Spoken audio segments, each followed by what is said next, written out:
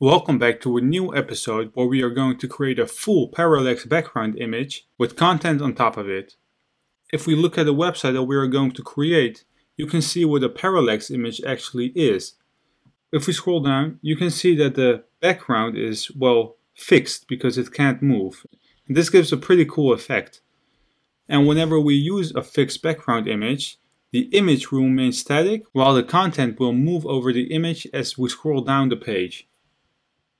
So you can see that the text will go up and the image will stay in place.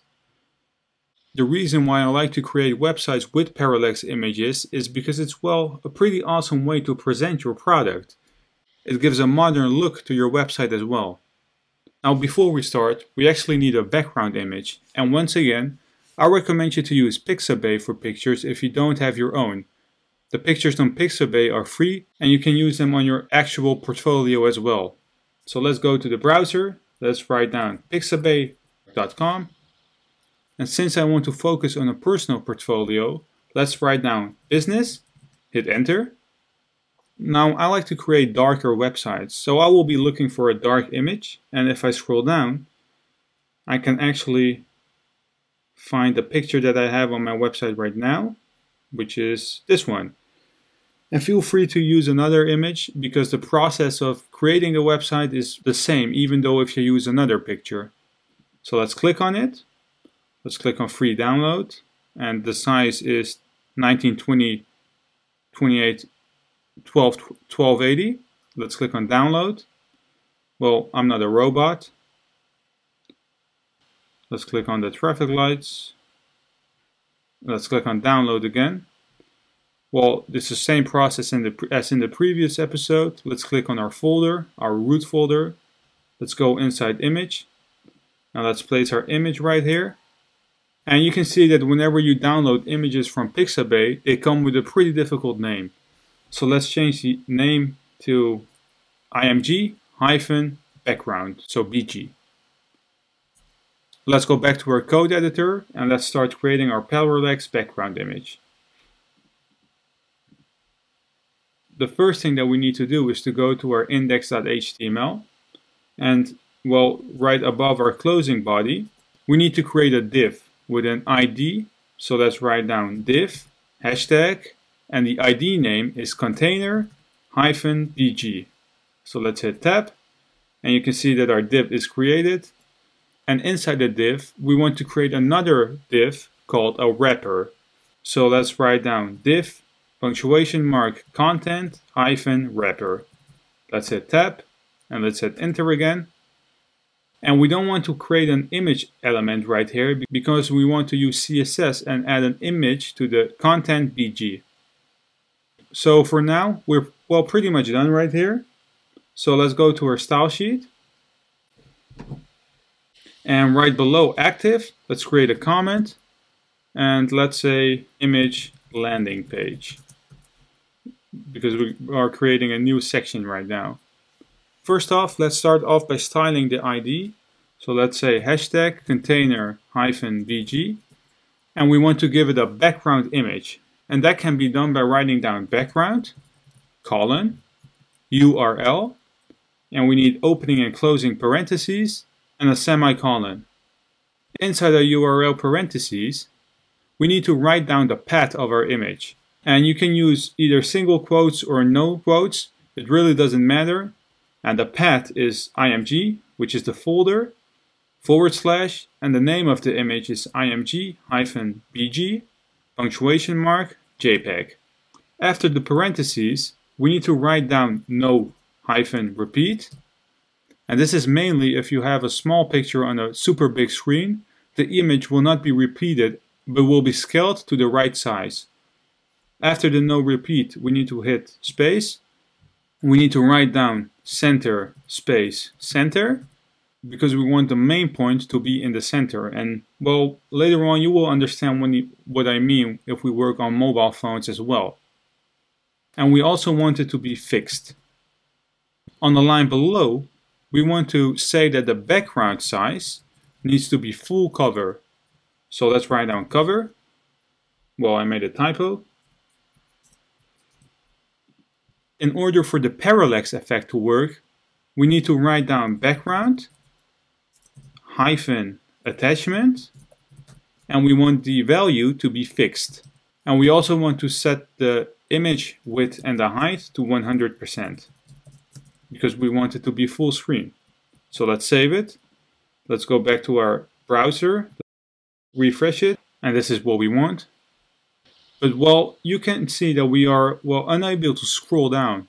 So let's go back to our index.html, and right below our div box of content bg, let's create another div, and let's give it an ID of test, because we want to set the height below the image a little bit higher so we can scroll. So let's save it. Let's go to our style sheet. Let's write down hashtag test, and let's set the height equal to 1000 pixels. Save it, refresh it, and right now we created our parallax effect, and it was pretty easy to do it. What I want to do right now is to add some content in front of the background image. So let's go back to our index.html again.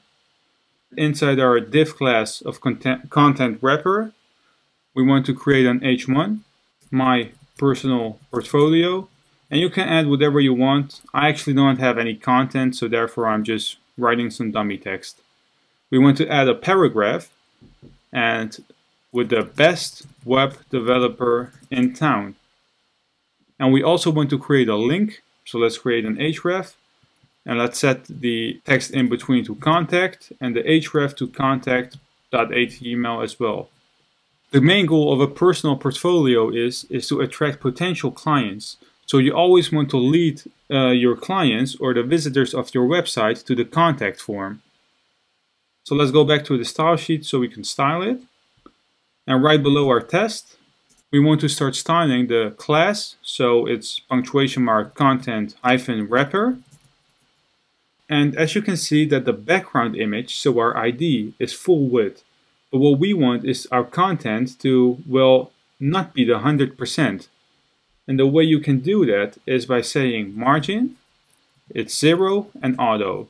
So you're saying that the top and bottom is 0 and the left and right is auto. And let me set the width equal to 80% so I can show you what I actually mean. And let's set the text align to the center as well. Save it, refresh the browser. And if we inspect our element, and let's hover on content wrapper, you can see that what margin 0 auto does is it takes the 80% out of 100, so we got 20% left. And with auto, you're saying split the 20% to the left and the right, so 10% to the right, 10% to the left.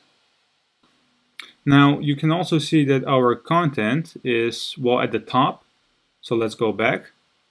Let's set the position equal to relative, and let's set the top equal to 30%. Save it, refresh it, and it's in the middle.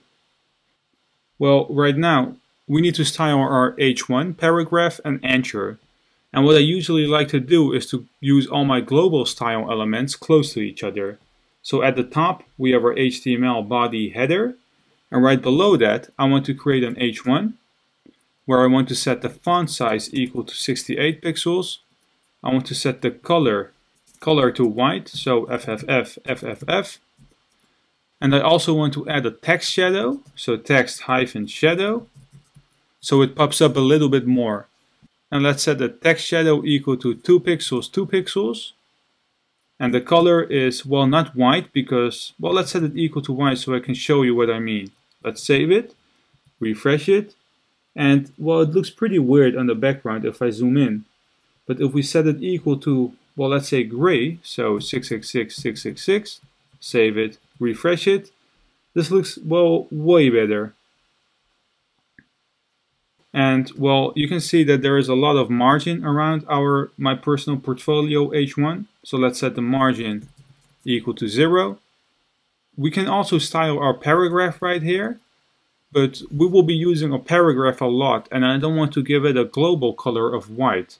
So I only want to add a global styling, and I want to set the font size equal to 20 pixels. Save it, refresh the browser. Now let's go back to the bottom of our style sheet. And let's copy our content wrapper actually. Let's remove everything in between.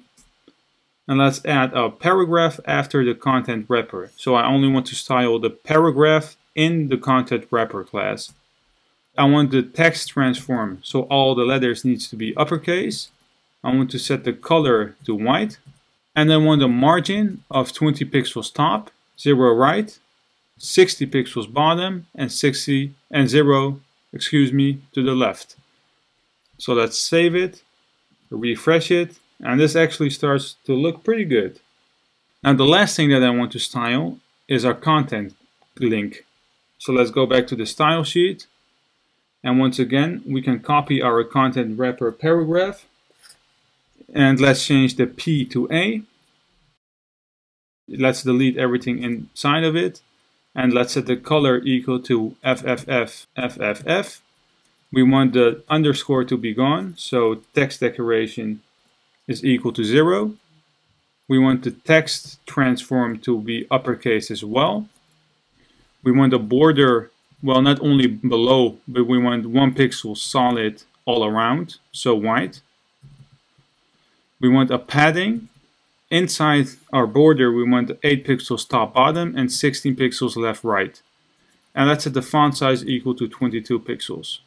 So let's save it, refresh the browser, and the text decoration is actually not, oh, it's 0, so it needs to be none. So let's save it. Let's go back to the browser. Let's refresh it. And this is the output that we want. And if we scroll down, you can see that the text is going up and the background image is static. This was it for this episode, and in the next episode, I want to introduce you to Font Awesome icon so we could add a scroll down button at the bottom of our page that will scroll down for us whenever we click on it. If you do enjoy my content and you want to see more, leave this video a thumbs up, and if you're new to this channel, please hit that subscribe button.